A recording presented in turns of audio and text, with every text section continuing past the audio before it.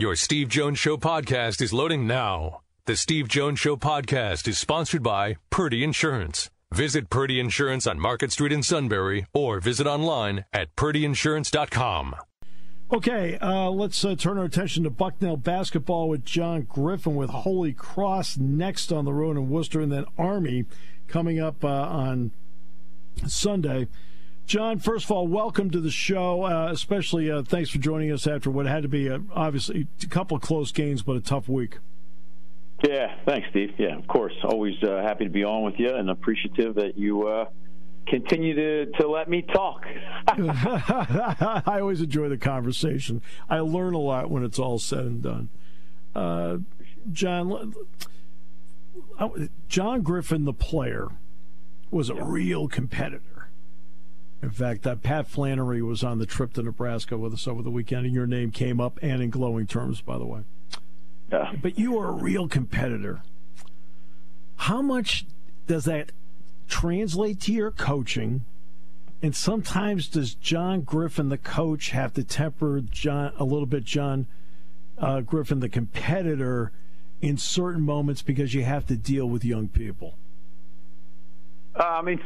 Early in my career, that was probably more of the case, just being that you're young and you're fiery and, every moment of every day seemingly is important at that stage in life in coaching.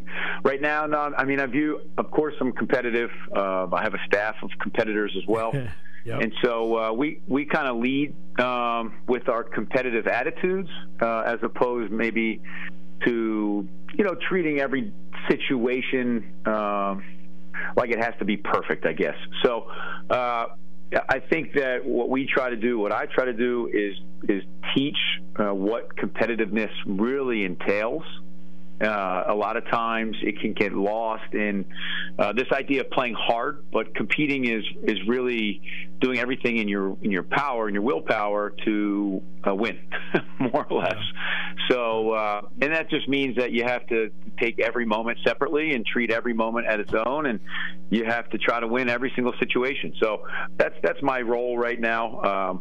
I can tell you that my players would tell you that I'm very competitive and that I preach competitiveness pretty regularly, but I also live my life in a competitive nature.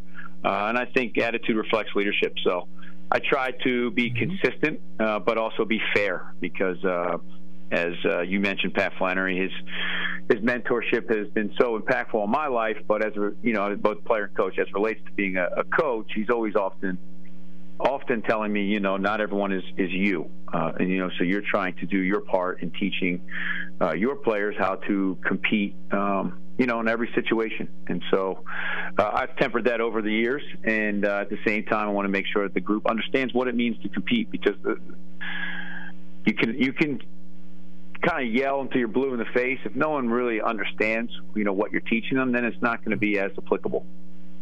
Well, and that's something that we've talked about before. It doesn't matter what you know. It matters what they know. So when it comes time to talk to them about what's coming up or how to approach it, how do you approach it with your group? Because, again, it matters on what, in the end, what they know.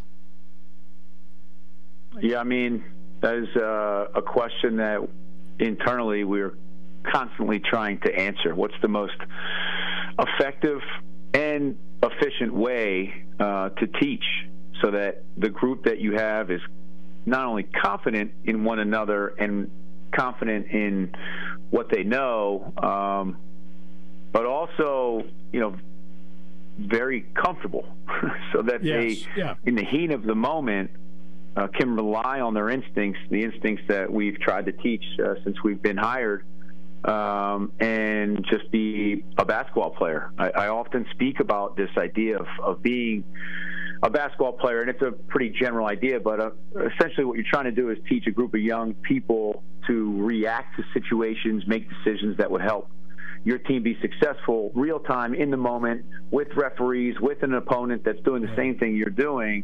And a lot of times your opponent's going to do something that you didn't prepare for in that situation. So, you just have to be a basketball player. And a lot of that the idea of that really comes down to how well we teach as a staff. So that, like I said, your players just are completely understanding what you're trying to accomplish on both offense and defense. You have people now logging a fair amount of minutes for you. You're in mid-February. How are you tailoring practices right now because of that? Well, I'm probably we're doing a lot of teaching, and so we'll go 90 minutes instead of what used to be maybe early January, mid-January, more 4-minute games, 10-minute segments of competition. We've shortened that window of time, and now we're really making sure that everybody that is playing, because of injuries, we have guys playing different positions. Everyone who's playing in these different positions just knows where they're supposed to be, when they're supposed to be there, because that organization is a big part of it. I do have to ask you, you have been a part of a program at Bucknell that set the standard in the Patriot League. You're in the process of getting Bucknell back where they're setting the standard in the Patriot League. But right now, at the moment, it's been Colgate that has done that. In the end, what impressed you in facing them this year that is something that down the road Bucknell will be able to do? Their poise. I mean, so what Matt Langle has built right now is a program that has been blessed with continuity. They haven't had anybody transfer out, so that's certainly helped. They have had, in the last 6-7 years, really high-level individual playmaking ability from their guard positions. But their experience has set an expectation level as to essentially what type of offense and what type of possessions they want to have. And they don't get rattled. I mean, you can see it. It's very evident when you watch them play. When we played them twice now, you can throw a slew of different schemes their way, and based on experience and continuity, they seem to react accordingly. Their decisions are very sound. They don't turn it over, and ultimately what I would say is get what they want to get on both sides of the floor, and it's impressive. Okay, your team, and we talked about the minutes being logged to this point. You got to go on the road once. You got to go to Holy Cross to get up there, and this does go back to, it's interesting because the legs part of it, because you guys have to bus, and it's a fact of life. I understand that. I mean, you do have to go through the fact of life part. But what's your thought on Holy Cross and how they're playing at this point? They're playing good basketball. Everyone at this point right now really is the Patriot League is unique. I mean, it's probably one of the unique conferences around the country, and that there's so much parity. Aside from Colgate, who plays tonight, they can clinch first place in the regular season. Everyone else is pretty close in standings from top to bottom. So they're playing good basketball. But you know what, Steve? At this point in the year, and I preach this pretty regularly, our success will be dependent upon what we do as a team, not necessarily our opponents. Right. So, the legs are a factor for sure. I mean, Jack Forrest is number 1 in our conference in minutes played, and Elvin Edmonds is number 2. Yeah. And a big reason for that has just been injuries, quite frankly. And so, hopefully, we'll be a little bit more complete as we get here down the stretch, but it's certainly put a lot of mileage on some of our guys. Yeah, and I mean you're down to the Final Four of the regular season before the Patriot tournament starts along the way, and that's going to be that'll be interesting to see how that plays out. But you're also at a point where you play Holy Cross. You played them on January 3rd. Right? I mean, how different are they then compared to now? Because that was weeks ago. Yeah, I mean they're still doing some of the same things, but their lineups have changed a little bit, and some of their offensive schemes have changed a bit. But like I said, at this point in the year, with our particular group having lost a couple in a row, and our group's playing very hard. They're maxing out, I think, physically right now, and I'm very appreciative for it. So in order to do my part, I have to make sure that they are completely organized and confident in themselves, regardless of our opponent, because that's going to be the key contributor to some world of success here as we head into these last 4 games. I mean, this is going to be a tough road trip, like you said, facts of life. But you guys played Nebraska. Penn State flies Nebraska. It's shorter for you to get to Nebraska than it will be for us to bust Worcester. No, exactly. It's funny because Dick Girardi and I were talking about this. Penn State bust to Rutgers and then bust back, and because it was an 8:30 game, got back at 4:30 in the morning, and that's a fact of life for you sometimes. As I'm not telling you anything. That was a tougher trip than the Nebraska trip. I mean, that's just a fact of life. And that's why I asked you about legs this time of the year. What do you do with practices? What about, I don't think I use the term mental reps, but the number of mental reps you have to take?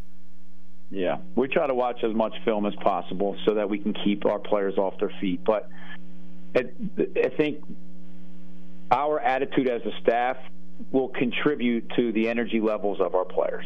And for us, anyway, going to Holy Cross, we just take it for what it is. We don't complain about it, and we have a mentality of no excuses. We put our hard hats on and go. But it is a tough trip, and we've already made one before. We actually bust to Boston midweek during school, which is unique. Student athletes at Bucknell, I mean, it's a challenge. So we got home at 5 a.m. Last time we did a midweek trip, and the Patriot League has never done this before, so I think this is I just think it's a little bit unhealthy. But then they have to go to class the next day, and that's just the model that we have in place, and our players know that. But it's certainly challenging to go 6.5 to Worcester, play a game, bust it back, and go right to class. All right, what do you say that you get a sweep this week and we talk on Monday? One day at a time around here, Steve. One day at a time. But that would be nice. Yes. Well, my idea is that you take your one day, you win, then you go to the next day and you win that. So that's I'll take that. Hey, you know what? Yeah. You said it. You said it. Let's do it. Thanks, John. Appreciate you, my friend. All right. Thanks. John Griffin, head basketball coach at Bucknell. All right, we'll come back.